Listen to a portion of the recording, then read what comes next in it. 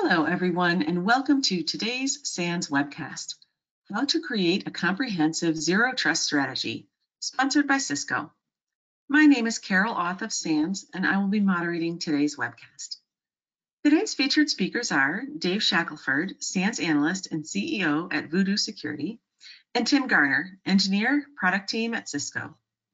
If during the webcast you have any questions for our presenters, please enter them into the questions window located on the GoToWebinar interface at any time. Please note that this webcast is being recorded, and a copy of the slides and recording of this webcast will be available for viewing later today and can be found on the SANS registration page. And with that, I'd like to hand the webcast over to our presenters. Fantastic. Thanks, Carol. And hey, thanks everybody for being here with us today. I'm Dave Shackelford. Super excited to be here with the team from Cisco to talk about the topic du jour, right? Or certainly one of them in the security industry, which is zero trust. And what you find is, depending on who you're speaking with and, sort of the perspective that they're taking, zero trust can mean a lot of different things to different people in different organizations. And so I think it's kind of useful to take a step back and really distill what we're seeing in sort of the enterprise and really speaking as a SANS instructor and analyst, somebody who's I'm constantly talking to folks just like you in class or, during different types of research projects. And it's always interesting to hear that feedback coming back from the community. And certainly the folks at Cisco have a long background in developing these kinds of technologies and helping organizations to build out zero trust strategies too. And the cool thing is, if you had said to me, hey, zero trust, Dave, 10 years ago, I probably would have been a little skeptical just because I'm not 100% sure the technology had caught up to us, really. I think we've all got sort of buzzword fatigue in the security and really just the infrastructure industry all together. But today, it's 2020, things have rapidly accelerated in a number of different places that I think facilitate making zero trust imminently more possible than it ever has been in the past. So that's pretty cool. And the way I look at this as a security professional is, it kind of comes down to two core pieces of the environment, right? Zero trust, if you kind of distill it and you look at the technology stack that's helping you to move towards that, it tends to be somewhat network focused. So networking is a big piece of this. And it also tends to be very centric in the world of workloads. And that could be servers, that could be, virtual machines or cloud-based systems, all of the above. Certainly, the nature of the environments we're dealing with today is, sort of much more hybrid in nature. But if you're looking at how we try to get to zero trust, those have to be the biggest pieces of it. Now, that's not the only side of this, because certainly we also need to be thinking about just redefining the whole notion of say, perimeters. And some people have said, this has been such an interesting trend. Coming from a networking background, I started my career over 20 years ago, and the whole concept of the perimeter was pretty well baked, and it was even, more well so in, I'd say, the first couple of years of the 2000s, where, if I said perimeter security to anybody, they could immediately kind of get this, mentality of the, kind of bullseye diagram, where we've got this external perimeter of the data center, and then maybe you've got various sort of segmentation or isolation zones within that environment, and that could be sort of a sub-perimeter. And to some degree, that concept still holds a little bit. But what we've found is that, the environments we're dealing with, it's not so crystal clear, right? It's not everything inside is trusted and everything outside is not. And that's been the case for a pretty long time. I think we came to the realization, easily a decade ago that it's probably better to start, casting a wary eye towards the internal side of things as well, just given what we know now. There's a lot of more sophisticated attacks where these guys are definitely taking the time, doing the low and slow model versus, getting in the environment and sort of banging around, making a bunch of noise. And that means that we have to treat pretty much the entire spectrum of network infrastructure, both internal and external, as semi-trusted or untrusted and work from that perspective, right? Instead of thinking of the outside in, we have to start thinking about the actual assets that we're dealing with and start building out perimeterization models that focus more on that. Now, all that said, it sounds great, right? That sounds like a lofty thing to proclaim, standing on the podium and going, this is it. This is how we're going to move forward. But it's not that simple. because there's a lot of other things that have to kind of dovetail in here in order to facilitate this. And that includes things like system to system relationships, entity relationships, user relationships. So there's some identity that's sort of the glue built into a lot of this as well. There's also behavioral profiling of what's running in the environment and what's running on these workloads and across the networks that we've never been really good at detecting and really building out profiles for. So today, again, here we are, it's 2020, all of that has changed. We've seen lots of technology shifts that have facilitated getting closer to that model. And really, those are the building blocks of zero trust. Now, I'll just be the first to tell you, I'm skeptical if anybody says you can check one box on, a technology and just immediately achieve zero trust. It's a goal to work towards. And some technologies, of course, can help you accelerate that dramatically and move towards that. But it's always going to require some understanding of your particular subjective environment, what's running there, how things are intended to be interrelated. So there's always some things that have to be done.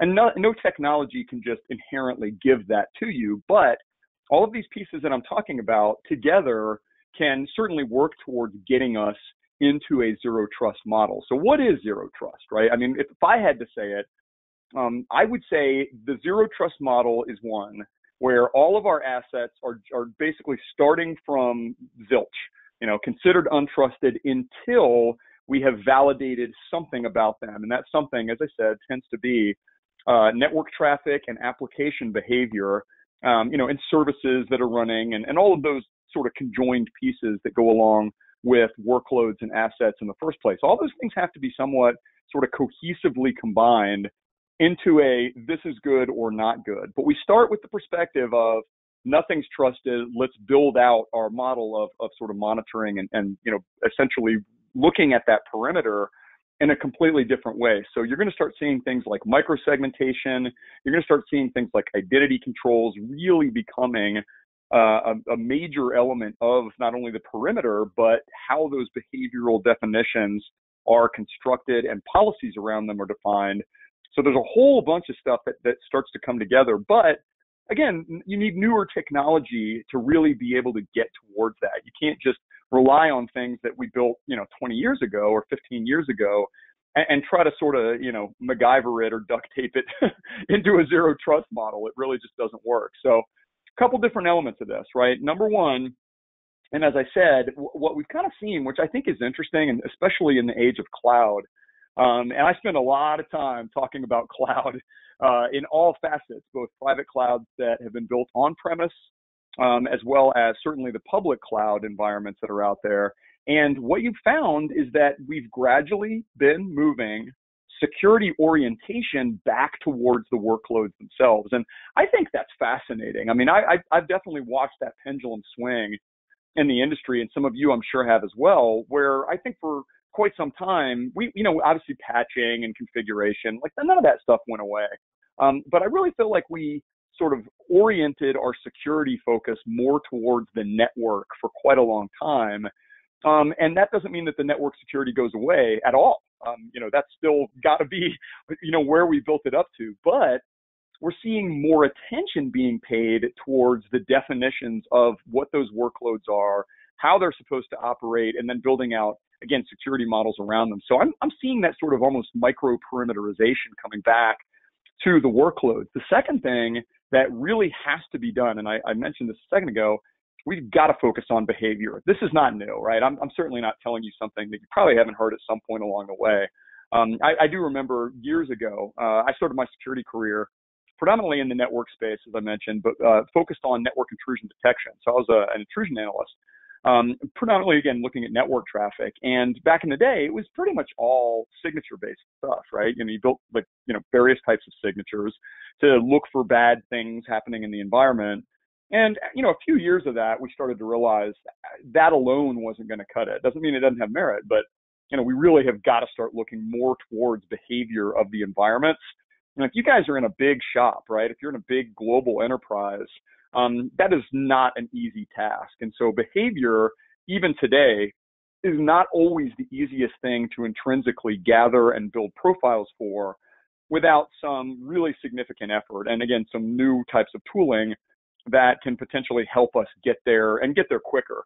So those things have to happen though. So in order to start moving into a zero trust model and building out zero trust profiles, number one, got to think about workload profiles and policies and security around the workloads themselves. And number two, you really need to be thinking about behaviors holistically, not just at each workload's level, but in terms of the interaction between various sets of workloads within particular network contexts too. And that is a big task. I mean, there's no way, you're going to get to a zero trust implementation, even like a sort of small sort of zero trust model. Like in other words, if you're trying to say, hey, look, this one part of our environment, we're going to start working towards zero trust in that part first, and then sort of spread outward, which is, by the way, a pretty good strategy to, sort of get things in order. But it takes real dedicated effort, right? You're going to have people invested in this. You're going to have stakeholders that are supportive of these kinds of efforts, because not only is it a radical shift in the way that we design and build out our infrastructure, but it completely changes the way that our policy implementations are not only enacted, but maintained operationally over time too. So there's a whole lot that has to change in order to get to this. So let's start with some of the big pieces. And I think one of the things you have to take into account is user identities, because, let's face it, what's the whole idea of IT and why it exists in the first place? It's to facilitate users doing things. Those users could be customers. Those users could be your internal users, some combination of the two.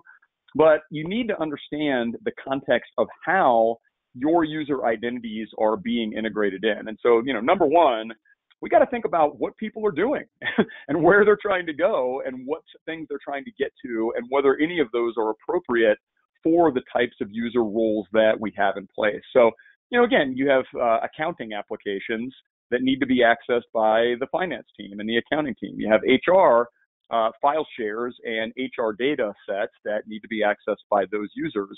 So bringing in user context is pivotal in starting to move towards zero trust, especially if you're keeping that least privilege mindset, which of course we should. But that means that you're going to have some visibility into things like user directories. You're going to have some visibility into, maybe federated or single sign-on access controls, especially if you're moving into a lot of cloud services. You're going to have to accommodate for things like, various access control models, like where are people coming from? And today, that's a really interesting discussion, especially since we've all been remote for a length of time now.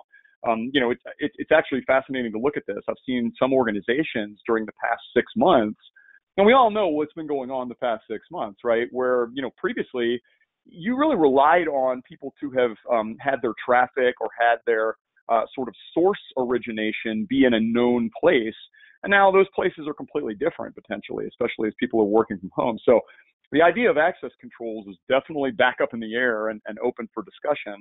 And then authentication and authorization controls. So all of the key themes that go along with just identity and access management altogether, IAM, that has to be a part of zero trust. It has to be accommodated for in the way that we build out policies related to behaviors.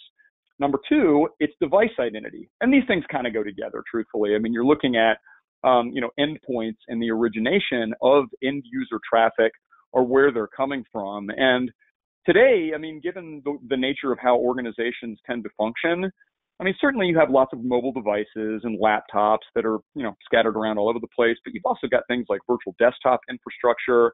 You've even got cloud-based virtual desktops and remote desktop type scenarios that are starting to gain some traction in the enterprise too. And all that does is potentially complicate it, right? So you have to look at all of these various sort of locations from where the originating sort of data access or system access or application access is coming. And that has to be included in your identity orientation. Again, what types of devices are allowed to connect here, or those that are not, where should they be coming from? So it's the user, it's Dave. Dave is in the security team. He can do X, Y, and Z. But it's the devices that Dave is coming from. Those things combined tell a much more compelling story about identity altogether than just one or the other in a standalone fashion. So good zero trust policy enactment should take some of this into account. Now, the third piece, of course, is network access. And a lot of times when you say zero trust, this is the first thing that kind of comes to mind. People tend to naturally gravitate towards network traffic or sort of network data, which is fine because truthfully, that is what we're building profiles around. We're observing patterns of traffic between systems. That's going to include all the standard fun and excitement of things like ports and protocols, traffic types, and the patterns of those traffic types. But it needs to get even more granular than that. Because remember, now we're dealing with the actual behaviors of the workloads themselves, which means if you're really trying to dig deeper into, say one system communicating with another, and you could take an easy example, some sort of a web application infrastructure. So you've got things like, kind of your front end presentation tier, which might be Apache or Nginx or some other sort of web services. And then you've got some application services, maybe database or data store services.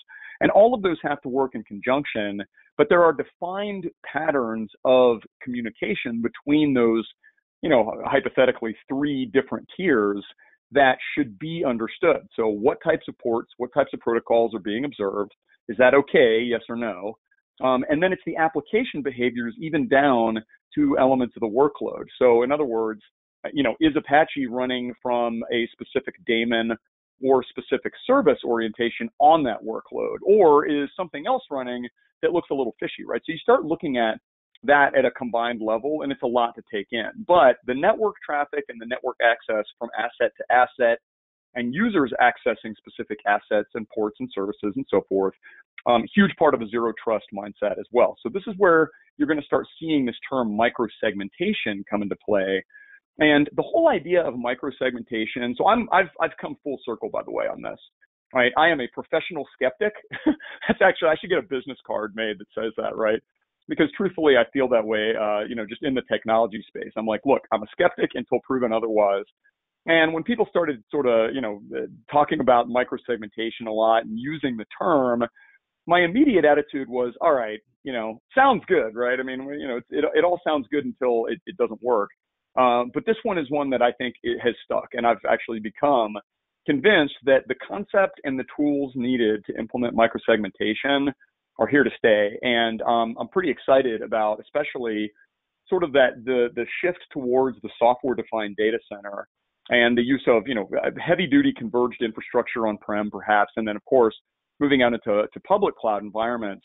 This is all software fabric that we're kind of integrated into. And you have a lot more capabilities to implement microsegmentation than we ever had in the past. And so this is, of course, looking to ensure that we're building out those, sort of micro perimeters. So each workload is sort of an island, the way I think of this, right? And then you're like, well, which islands can talk to the others? Let's start taking a look at that traffic pattern and all of the various elements of what's going on there and saying, okay, this asset can talk to this asset. We've decided that they're part of a trust group, for example, but they can only communicate on these ports and in these ways, meaning if an attacker pops one of your systems and starts, fishing around in a discovery exercise of their own to try to find new assets and targets, which they will, their patterns of traffic aren't going to match those that are known and trusted. Thus, you're going to start seeing things like unapproved network connections. Right, you're going to start seeing attackers reaching out, via SMB or trying to log in or authenticate to places that they just have absolutely no business doing so. And that's going to help us start to detect things like lateral movement and that illicit network activity that does come down to an understanding of the patterns of behavior that we've observed and, of course, ostensibly approved within our environment. So the whole idea of microsegmentation is the right one to be able to really start getting us towards a zero trust idea and concept, but it requires so many things in order to actually work. And this is my list of stuff that I've just heard consistently out in the industry. When I'm not teaching and working and doing research, I'm a consultant, so I'm out running around in data centers these days, virtually running around in the data centers as we all are, with clients and talking to them about what's going on and what they're thinking about and what some of the struggles have been. And some of the things that I have found really acting as kind of the roadblocks towards getting into a zero trust model are listed here, right? And I think everybody can understand some of these things. I mean, number one, too many disparate pieces of technology that just don't play well with one another, silos of technology that, you've got to maintain for some indefinite period of time. legacy technologies and things that we just can't get rid of quickly. A lot of rapid changes in the threat landscape. I mean, the attackers are getting better. They're certainly able to move faster than we are in a lot of cases. We know this. Lateral movement, that whole east-west traffic conundrum that's been plaguing us for years. Yeah, I mean, people are like, look, I've got thousands and thousands and thousands of systems. How am I going to detect insider threats or lateral movement or what have you? Right? I'm not sure how I'm going to get to that in the density of our environment. And that's been, something that I think people have really struggled with. And then, of course, let's face it, not all the technologies out there have been created equally. So some of it's tough to use. Some of it's really, sort of clunky. It lacks simplicity. It lacks ease of use. And I have firmly come to believe ease of use has to be a top 3 or top 5 priority for every major technology purchase, especially something as big as this. So if you're looking at technology that's supposed to be able to help you get towards this massive sort of philosophical shift in the way that you construct your infrastructure and maintain it, it can't be, so complex that it takes 86 people 2 years to be able to put it together. It's just not, that's not practical at all.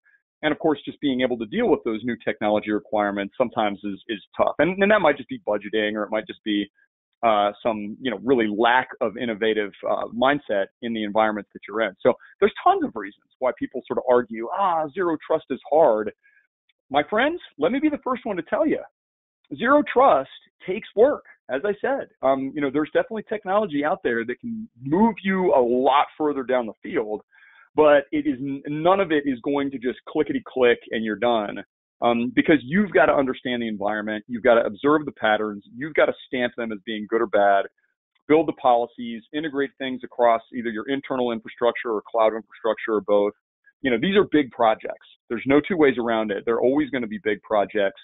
And they have a couple distinct elements that go along with them. Number one being discovery. So there's got to be a strong, critical. I'll just put it out there. Anything you look at acquiring to help get you towards zero trust has to have an amazing discovery engine that can find assets, find patterns of traffic flow, and find any sort of observed data sent between systems. And that doesn't mean that you necessarily need to see the actual data.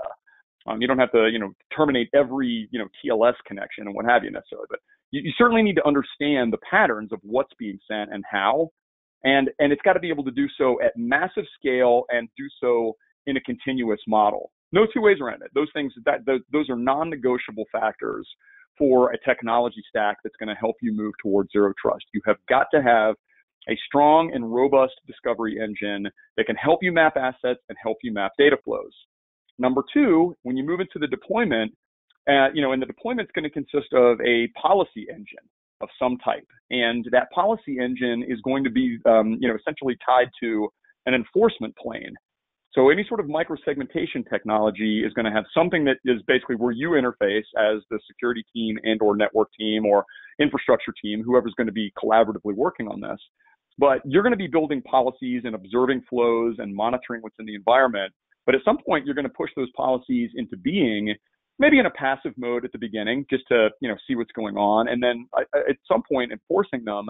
And that means, once you found the identities, the users, the systems, started building out the mapping of assets and profiles, you should have an enforcement engine that gives you the coverage across the fabric of your environment. And so that deployment takes time. Again, certainly you want to be cautious in putting these types of technologies in place. And whether that's the technologies or simply the enforcement policies, again, a lot of people tend to start in sort of discovery plus passive alerting mode just to say, okay, what are we seeing before we start actually locking it down? And that's safe, guys. Look, anybody that's ever put in a firewall or put in an intrusion prevention sensor or something that's in line, yeah, you don't want to start just, turning that stuff on without really being comfortable with what it's about to do. Same goes for zero trust. Any of these microsegmentation engines down at the workload level and or network levels, you need to be really comfortable with those patterns and profiles before you turn them on. The other thing that this should be helping you with is a monitoring plane. And I look at, any technology that's got this degree of visibility and coverage in the environment, as immediately integrating into your detection and ultimately response scenarios too. Because now you've mapped out what's going on. The better your understanding of behavior patterns in your environment, the better you're going to be to start seeing those needles in the haystacks and saying, that's just not normal, right? It's not usual for Dave to do X or Y or Z, or that type of endpoint or asset to be trying to communicate with this other one. And so I think detection, certainly just like enforcing the behavior of the environment is one major goal in any of these projects. But number two, it's building out more of a rapid detection strategy to facilitate you starting to respond. Now, again, response comes into play after this, and then that's a whole new category of discussion that you're certainly going to want to dovetail into, and that's not where we're going to go here. But I think logically, you need to have playbooks and you need to have workflows that tie into a response strategy. And this is a part of that, right? So you can certainly perform different types of response with a zero trust infrastructure. If you want to lock something down, or if you want to, potentially quarantine assets and those kinds of things, you can. What I see that as sort of like a secondary use case in most cases for the types of clients that I've talked to and work with. Most of the time, it's more about building isolation strategies, segmentation strategies, and then sort of that early onset detection model versus trying to use this technology as the response techniques and technologies themselves. It plays a role, but it's, sort of, like I said, a secondary use case. Now, all that said, there's tons of other interesting things to say about building out a zero trust model in the enterprise, right? And one of the things that people always ask me is, how does this tie into compliance? Like, what does this look like if I've really been relying traditionally on firewall rules and, network ACLs and switch port lockdown to try to convince my auditors that we're good? Well, auditors are auditors, regulators are what they are, but there's some great examples where these types of technology can really help. And these are just a few, and I'm certainly not going to, read all the factors on these slides to you guys. By the way, there's an accompanying white paper that goes along with this presentation, and lots of detail in that one as well. So very many thanks to the Cisco folks for sponsoring that. And we talk about this stuff. Like, look, if you're in the banking industry, in the financial industry, and you need to help lock down your SWIFT network, which is sort of important because that's where money transfers happen. These are examples of this, right? Understanding and limiting access in the environment, detecting and responding to threats, securing that environment. Microsegmentation can play a role there. Same thing for HITRUST if you're in the healthcare industry, right? Protection of remote diagnostic and configuration ports. That's a specific entry in HITRUST. Same thing with network segregation. Same thing with control of network connection controls. So in other words, how do we actually look at shared networks and, who's getting into those? Looking at, again, some of the other things in HITRUST, there's tons of things that apply here. Isolating sensitive systems, developing better asset inventories, controlling our technical vulnerabilities. I mean, all those things, a zero trust technology stack and approach has a very broad degree of coverage. And you can see that. And then again, here's my final example, just look at PCI. If you're dealing with payment cards, if any of you guys deal with payment card industry, and I spend a lot of time doing this kind of work, it's all about limiting scope, right? The smaller the scope of that payment card environment, the better off everybody feels. And so, hey, that's one of the great things about zero trust technology is it can facilitate limitation of scope through segmentation models and controls. So lots of great things to sort of look towards putting these things, into the controls for compliance around. Now, that said, this doesn't mean that, let me go back one slide. It doesn't mean that you're going to just, click, you're compliant. You know that, I know that, we know that. But I've definitely seen a trend towards more understanding and more acceptance of these types of controls from the audit community and the regulatory community. And I only expect that trend to continue. This is sort of the nature of where things are headed. So if you're starting to plan for a zero trust model and roadmap, obviously it needs to start with that discovery exercise. And then you need to be looking at how your data moves across the network and how users and apps are accessing that data. And that takes time. And again, that's part of that discovery exercise to find those patterns and then basically start categorizing systems and applications and say, these are grouped together. These are grouped together. These have a relationship with these. They should be communicating in only these ways, etc. And so building out those asset identities and building out the relationships, you'll start to develop those patterns, but it does take some time to do that. And you certainly want to look for products and capabilities that ideally function across both internal and public cloud environments, just because that's, sort of where everything's heading. And if you're thinking about trying to build out the business case for this, really what you're looking at is sort of the, legacy technology stacks, if you will, that we've relied on to essentially isolate and segment things, and whether those are palatable and consistently capable of helping protect us, especially as our environment is rapidly moving more towards software-defined and virtual infrastructure. Not only that, you've got just infinite remote access and a huge diversity of endpoints and users, more so than ever before. Again, I don't like to belabor the fact that there's been a pandemic this year in 2020, but it has radically changed the way that people are working in a ton of organizations. And that's probably going to continue to varying degrees for the foreseeable future. So, you look at remote access, you look at what kinds of endpoints and users and so forth are coming from those different places.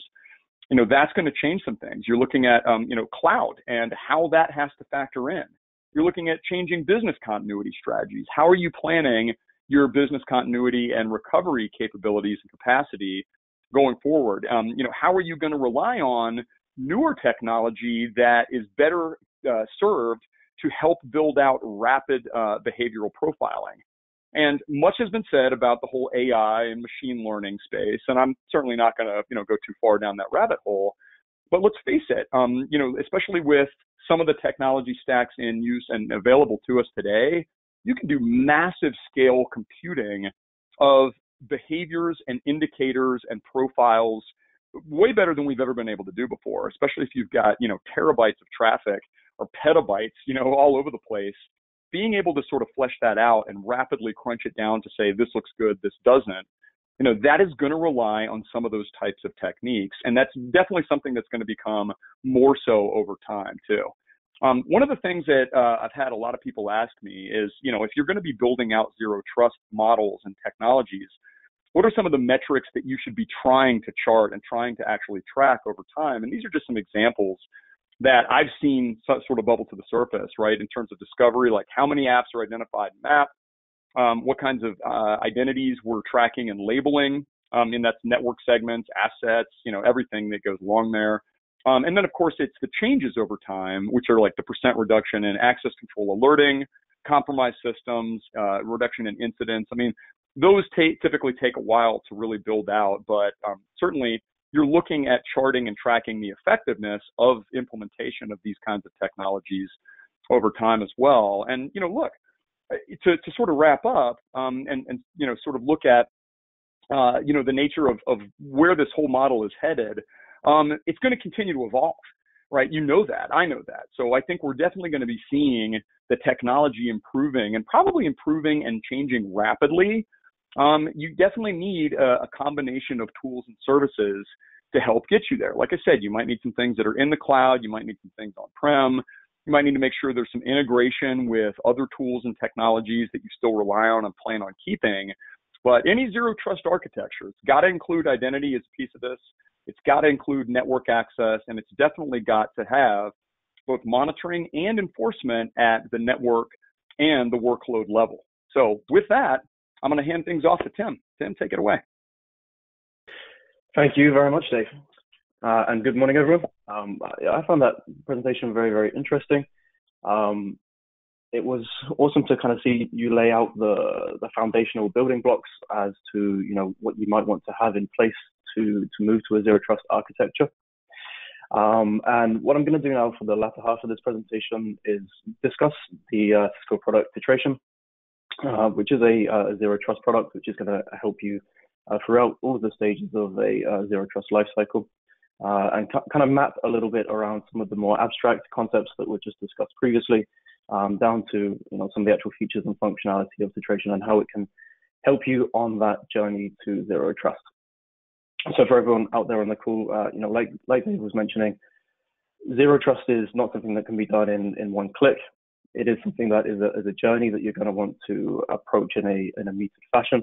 And it's all about picking the right tooling and the right technology out there to help you make that journey to zero trust without pulling your hair out and kind of like losing your sanity, because it is something that requires a good understanding of your data center, your applications, your workloads, your users. And let's go through this deck and really try to understand how Tetration can help you there. So I'll just take over here. Hopefully I can. Here we go. All right. So before we can do anything, before we can start implementing zero trust, before we can start segmenting users from applications, application tiers from each other, you can't do any of that until you understand what is actually going on in my environment. And you'd be surprised how many times I walk into customer data centers, or like Dave was saying, less physical walking into data centers, more kind of virtual walking into data centers these days. It's a very, very common sight to not really have a good grip on what is going on in the environment. It was typically easy in the past to perhaps take some network choke points and to do some analysis of traffic data there. But as application model changes, as people pushed workloads out to the cloud, as we saw more distributed applications, understanding what is going on between those workloads, crucially that kind of lateral movement, the east to west data between workloads, it's become incredibly difficult to have a good handle on that. So one of the first things that Tetration is going to help provide to you is deep visibility into what exactly your applications and workloads are doing. And the way that it achieves this is by distributing a small software agent out to your application workloads. So whether that's your Windows servers, your Linux workloads, your perhaps even AIX mainframes, you're going to be installing the Tetration agent there, which is going to be sending up a lightweight telemetry stream to the Tetration controller or the Tetration appliance, whatever you would like to call it. What's awesome about this is because it's an agent-based model, it's going to work wherever those applications are. So Dave was mentioning that, right? You need to be able to support data center workloads, on-prem stuff, all of the legacy things that you might have there. Well, maybe not legacy, but whatever you have running at the data center. Could be a physical machine, could be a virtual machine, could even be containerized applications. And in the same vein, you're also very likely to be having workloads out there in the cloud. Might be one cloud provider, might be actually multiple different cloud providers. So Tetration is designed to work in that hybrid environment where you need to collect data from everywhere you have and feed it all back into one centralized system and one single pane of glass. So we're going to feed that information up to the Tetration cluster, which can either be consumed by you as a customer as a service. So if you don't want to, ship any physical equipment to your data centers, if you're, just going for full as a service model these days, you can absolutely consume Tetration in that way, and it's a really quick way to get started. And all you're having to do is install software agents on your workloads. On the flip side, if you need to keep data within inside your own premises, or for some reason you have data residency requirements, of course you can install Tetration in your data center as a physical appliance as well and run it that way. In both circumstances, you're going to get the same capabilities to get that visibility into your public and on-prem workloads. Now, once we start to gather information, and we'll go into a little bit more depth around what that information is, Tetration is going to be processing that information. Dave was mentioning ML, AI, all of the fancy buzzwords that you hear from pretty much every vendor out there. And of course, Tetration is using those technologies. And I'm not going to try hype up, the machine learning capabilities, but the real kind of strength of Tetration is not the ability to do machine learning. It's actually the volume of data it collects and the ability to analyze that data consistently. So we are talking about huge volumes of data that are going to be able to help us build profiles about your workloads, about the users, about the access patterns, and then use that information to go back and control applications, control workloads, control access to those workloads. So it's about having a lot of data and the right amount of compute power to actually effectively analyze that data and give you insights to make changes on your network or to your application workloads.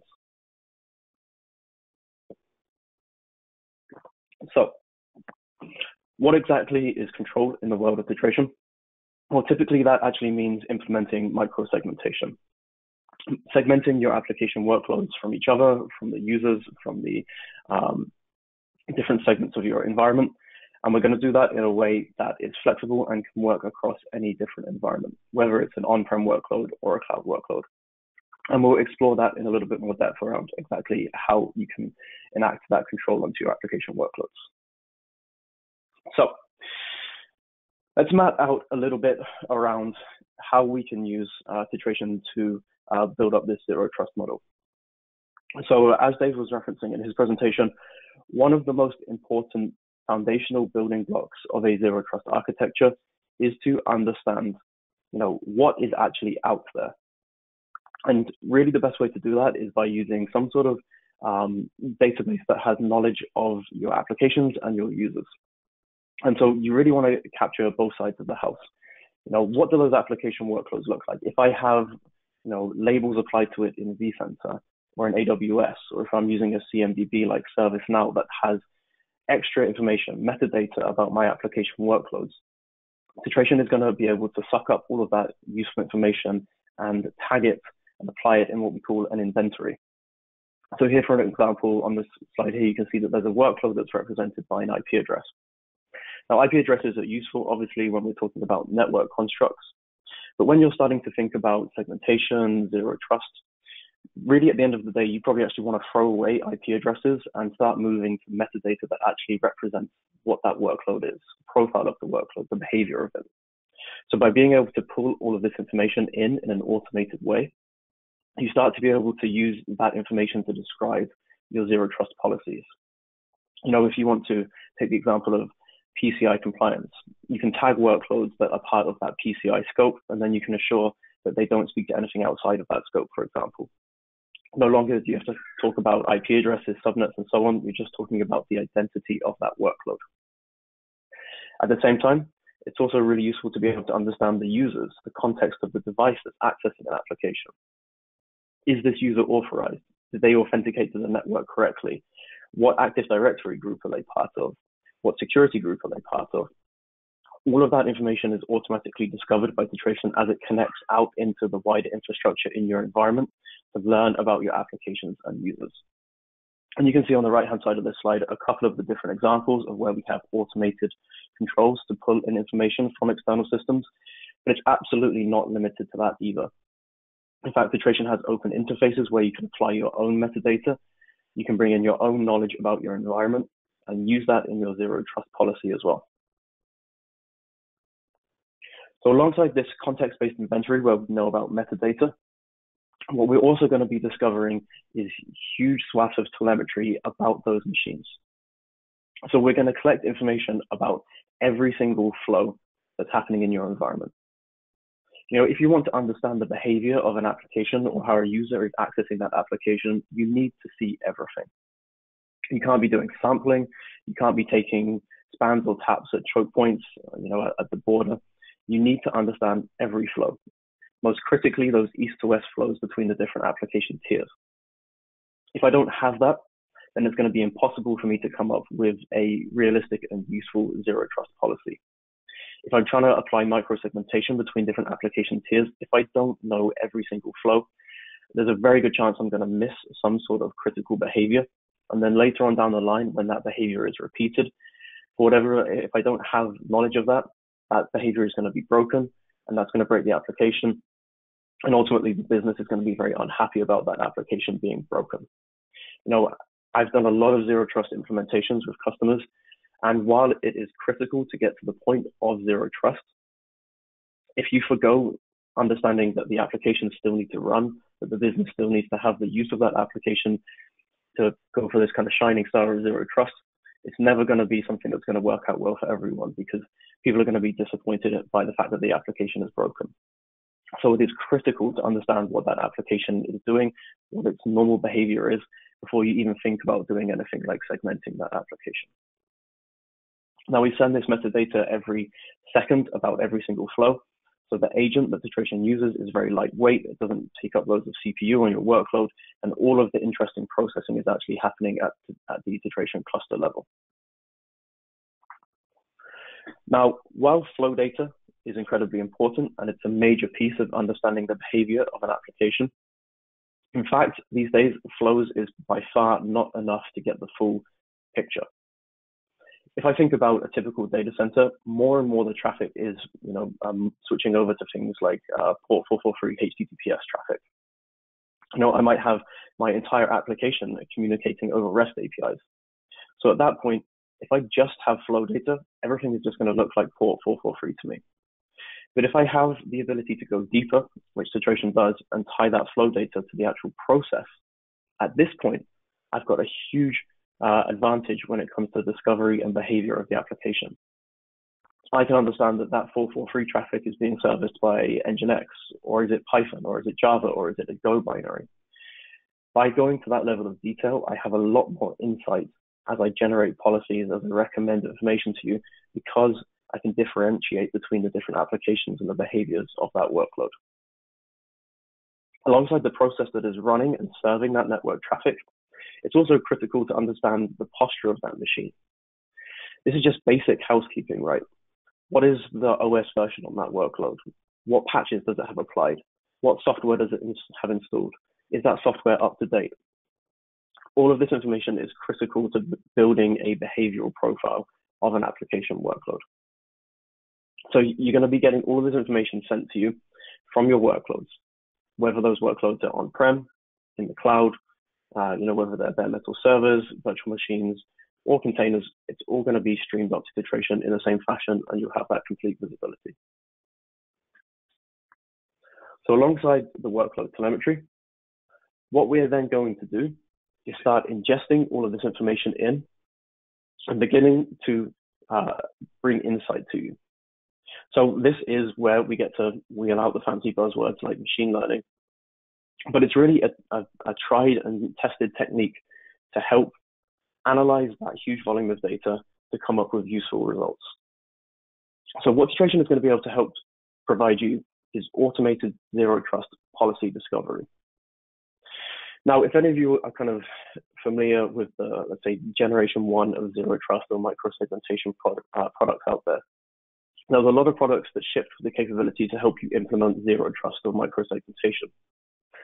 But none of them actually helps you understand what your zero trust policy needed to be. And from our perspective in Cisco, that's where we found that customers were really actually starting to find the trouble, the sort of roadblocks to actually implementing zero trust, which was that this organizations don't have this knowledge of what the policy needs to be. So you can have all of the different policy enforcement planes that you need, but without having a tool that can actually help you understand what my policy needs to be, you're never going to get to that point where you actually can implement zero trust. So what Tetration is going to do is look at your applications, look at the workloads out there, and it's going to perform two tasks. One is going to discover and group workloads together. Machines that are exhibiting the same behavior on the network are going to be clubbed together into their small microsegments. And that behavior is going to be based on all of that metadata that we previously saw. So it could be flow information, it's process information, it's packages and software that's installed, it's any tags that you might have applied to a machine. All of that information is correlated together to come up with smart judgments around what group or what workloads should be grouped together. Once those workloads have been grouped together, then by analyzing the huge amount of flow data that Tetration has, it's going to be able to help you understand and build out the rules between those different groups. It's going to suggest what those different network access controls should look like. And it's going to also help you analyze the effectiveness of those policies. If I install this policy right now, if I apply this policy, what traffic is going to be allowed? What traffic might be dropped? Am I going to be contravening any of my compliance rules? So all of this data will be made available to you in a simple and very easy to use package. Like Dave was mentioning, you can have all the technology in the world, but if it's not simple and easy to use, it's going to be impossible to actually implement it. So we've gone to great lengths with Inside Tetration to make this data as accessible as possible, and something that's not going to require an army to validate and enforce these policies. It's going to be something that can be easily operated by a few folks, and it's going to leverage their capability and also the big data analysis capabilities of Tetration to really fast forward your zero trust implementation. Now, one of the most interesting things about the zero trust policy discovery is not just understanding the application and the relationships within inside the application, but one of the most critical parts of zero trust policy discovery is actually what is this application talking to outside of its scope? What services do I rely on? What core shared services do I need to be able to consume? What users are accessing my application? Is it internal users? Is it a subset of my internal users that should be accessing the front end of this application? By having that complete knowledge around everything that you have in your environment, you get this full picture of what your zero trust policy is going to need to look like. And it really helps you because I've walked into customer environments where the app team knows something about the app. The infrastructure team or the security team knows about what the standard security policies need to look like. But getting that full picture, understanding the entire set of rules is often something that neither team possesses. So by being able to use a shared tool where you can actually get collaboration between the application folks and the security and infrastructure folks, you get this ability to have the same single shared knowledge and repository of what your zero trust policy is going to look like. So with our automated zero trust policy discovery, the next step is to really help you also capture any of your business policies. So while you will have individual applications that have their application level policies, what we've also discovered through doing zero trust implementations is that most businesses have a set of rules that need to be applied everywhere. That might be basic regulations like things that we don't have trust, should never access any of my trusted workloads. Or it might be things like prod cannot speak to non-prod. Whatever these different policies are, typically you want to codify them in a way that is easy to understand and that can be applied consistently across every single application. So Tetration provides you a natural language policy definition engine where you're going to be able to write these policies in a way that is abstracted from ports and protocols and around identity and behavior. And then these are going to be dynamically applied in an ordered fashion and combined with your application level policies. So the security team, the centralized infrastructure team can focus on your compliance rules, ensuring that everything is up to scratch. And the application team can focus on the application level policies and ensuring that their web can speak to their app tier, which can speak to the DB tier. So you can have all of the policies that you would need to effectively implement zero trust combined into one central system. And what Tetration is going to do is actually combine these two different layers of policy into one final rule set. So you get this ordered hierarchical approach to policy that is combined in a deterministic fashion. And you're going to get at the end of this a single ordered prioritized segmentation list or allow list that is going to be able to be enforced.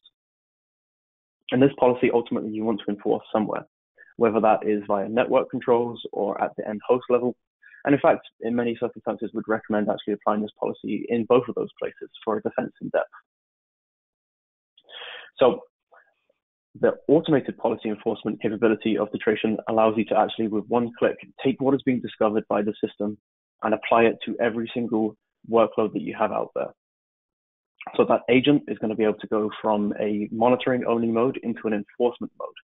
And at this point, it is going to take over the native host firewall, whether that's IP tables and IP sets on Linux or the Windows Advanced Firewall on Windows. And it is going to apply those segmentation rules right there at the workload level. This is a very scalable way to enforce segmentation and micro-segmentation, and it means that it is infrastructure independent. I can implement zero trust and implement micro-segmentation without having to touch any of my infra. I don't have to switch out my switches. I don't have to talk to my cloud provider and hit their APIs. All of this is sitting at a layer above the infrastructure, and it means that you get a consistent policy enforcement across every single workload that you have. It's going to be dynamically updated and continuously monitored for compliance. And if there's anything that looks abnormal, if there's any behavior changes, Tetration is going to capture that, and it's going to track that, and it's going to alert you about those changes in the behavior of the workload. And if necessary, it's going to cause policy updates so that that workload can react to that change in behavior. So you're going to get that segmentation you're going to get that actual ability to apply microsegmentation across all of your different environments without having to lift and shift anything. On your on-prem bare metal servers, on your virtual machines, if you're using Kubernetes, you're going to be able to apply those same policies consistently. And this could be workloads that are in AWS, it could be GCP, it could be Azure, and it could be a combination of all at the same time. So it's a really simplified policy management and zero trust enforcement plane across all of your different workloads. I'm just going to take a quick example of a full zero trust user aware application access model so we can really break down the different parts about what Tracian is going to know. So if we look at the different components on the screen here, we have users that are going to be accessing applications, different categories of users, both members of my organization, subsets of my organization like finance users or IT admins. And Tracian is also going to have knowledge about the application, the web app DB components in this case, and details about how they communicate, their behavior, the profile of all of those different workloads. So we have the Tracian agent out there deployed on the application workloads. We don't have the Tracian agent on the user side, and the way that this works is by integrating with external systems of record. So whether that's LDAP, that could be Active Directory, this can be Cisco ICE. There's lots of different ways to feed user information to Tracian. But at that point, Tracian becomes aware of what users are in your organization, what devices are out there, and what could be accessing applications. That knowledge is then going to be percolated down to the application workloads, and they are going to modify their access lists, their zero trust policy based on the current state of the logged in users or the authenticated users. At this point, you can then control segmentation policy. You can control the zero trust policy for an application. You can say things in Tracian policy like only finance users can access this web application. You can go down to the Active Directory group. You could even go down to the individual username of a employee and use that as the policy. It's going to be dynamically updated. As a user logs on, as they log off, it's going to cause a cascading effect to update rules across your entire environment and make sure that everything is perfectly up to date. What it's going to be doing is reducing the attack surface at the same time. If I'm restricting this application to finance users only, even users on my corporate network can no longer access this application anymore. That helps dealing with that insider threat. Why should I be having folks from my engineering team accessing a finance application? It shouldn't be the case. And so that really helps you lock down the attack surface of that application and truly move to that zero trust model. Folks inside my organization are going to be treated in the same way as folks outside of my organization. So that's really where we're starting to see that zero trust coming into play. Now, what's also cool is while the finance users might be accessing the front end of the application, I can also allow a different subset of users to access the application in a different way.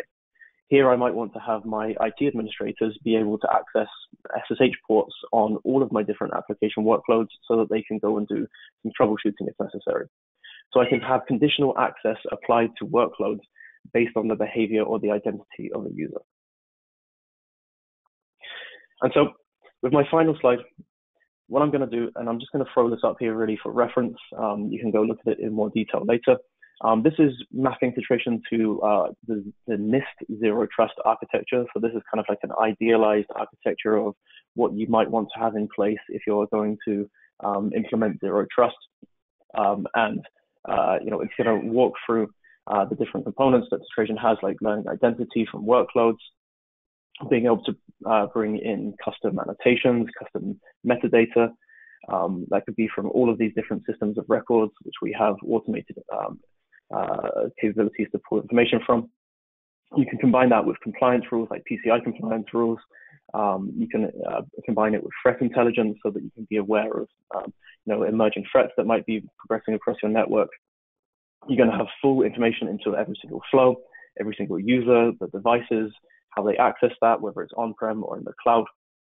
You're then going to be having the Tracian agent, which is going to be able to enforce those policies at the workload level and also publish them in an open format so that they can be enforced in infrastructure components.